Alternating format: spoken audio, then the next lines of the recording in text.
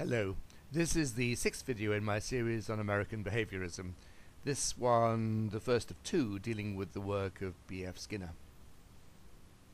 Burrhus Frederick Skinner rose to fame after World War II and became perhaps the best known and most influential psychologist of the second part of the 20th century.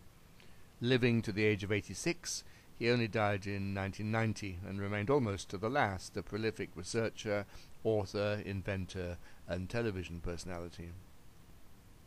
Although his theoretical ideas on behaviorism came to be minimized, particularly after a devastating attack on his work published by Noam Chomsky in 1959, many of his other ideas continue to be accepted and are still in wide use today in psychological research, education, and psychotherapy.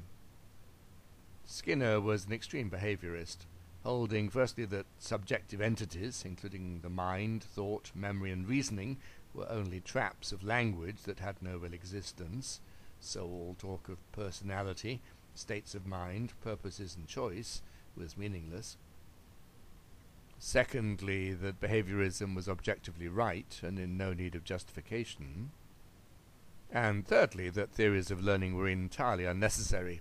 Everything that we do is simply determined by our history of rewards and punishments. He also espoused an extreme determinism. Autonomy was an illusion. Good people behaved the way they did because they had been conditioned to behave that way. A good society was one based on behavioral engineering through methods of positive reinforcement. He expressed his vision of an ideal, scientifically controlled society based on behavioral engineering in his 1948 utopian novel, Walden 2, the title a reference to the 19th century writer Henry David Thoreau's Walden from 1854. In Skinner's utopia, children are conditioned since birth by positive reinforcement to be cooperative and sociable.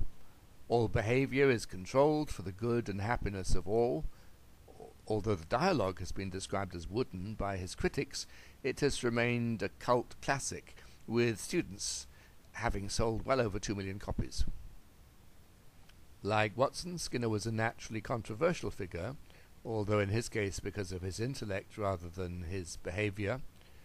A superb publicist who delighted in being a provocateur, he shot to instant notoriety during his first television appearance when he posed Montaigne's famous dilemma: if you had to choose, would you burn your children or your books?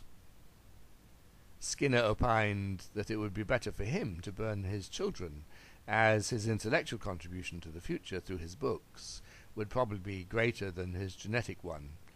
This provoked outrage, and, unsurprisingly, many more invitations to appear on television. Skinner's impact on psychology was massive, but also quite mixed.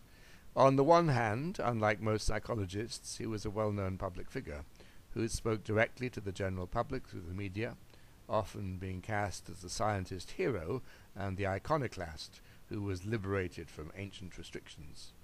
As such, his views on behavior and human nature became widely known outside the fraternity of professional psychologists. His academic impact was more complex. For a long time, Skinner was simply ignored by much of the academic establishment.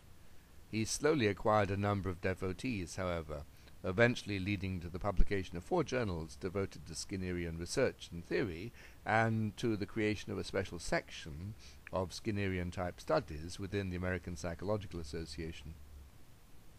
In terms of theoretical psychology, even outside of the circle of those who wholeheartedly embraced his ideas, there was recognition that his concept of conditioning was a major advance on the ideas of Thorndike, Pavlov, and Watson, and accordingly a section on Skinnerian operant conditioning is now an invariable part of general psychology textbooks.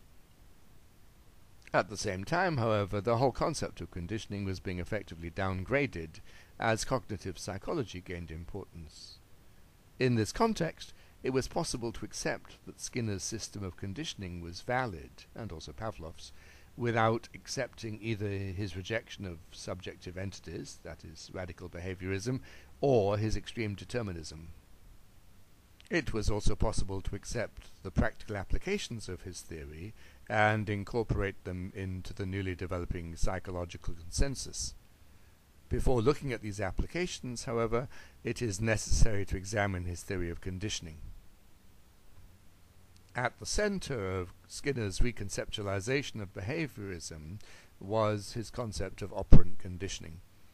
This contrasted with the classical conditioning model of Pavlov, in which the new stimulus, such as the conditioning sound of the metronome, was crucial in behavioral change. Instead, Skinner developed Thorndike's emphasis on the importance of the consequences of action, specifically any action which an animal made operated on its environment, and its future behavior was shaped by the consequences which ensued from these actions. The consequences could take four basic forms. A positive reinforcement was any consequence that increased the likelihood of a particular behavior being repeated. This included receiving rewards, such as when an animal was given a food reward for completing a particular task, or a child was given praise for what it had done.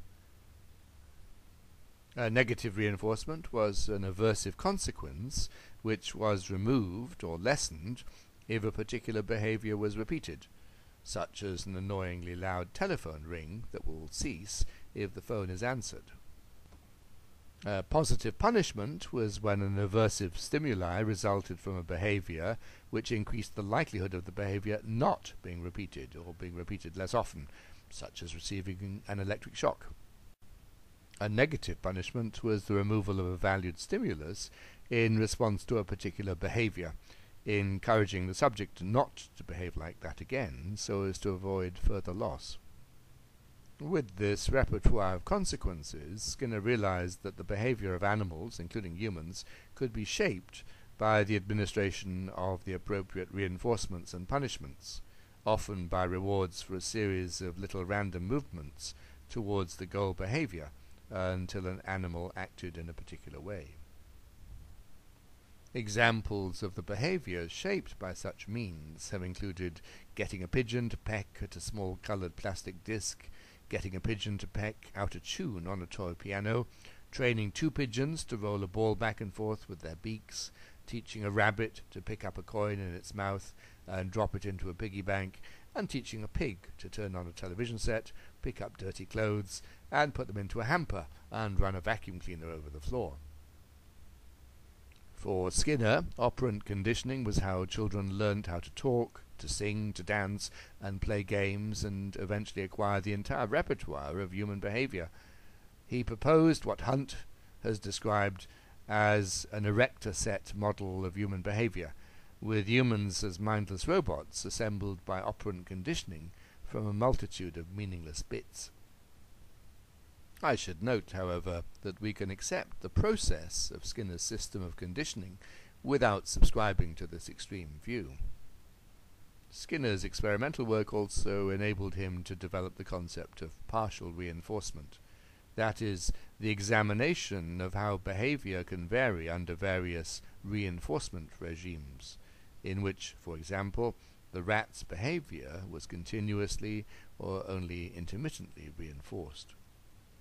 One particular finding that elicited much interest was that intermittent partial reinforcement, when the rats only received partial reinforcement on an irregular basis, was likely to elicit continued bar pushing long after rewards had ceased. That is, the extinction of the behavior was difficult to accomplish. There was an obvious parallel here with the actions of human gamblers who played slot machines and the like, and who, seemingly contrary to rational expectations, hung on in the hope of eventual success. The same might explain the desperate hopes of jilted lovers, whose object of adoration showed them occasional kindness, thus continuing their sense of possible reunion. I will talk about some of the practical applications of Skinner's ideas in the next video. Thank you.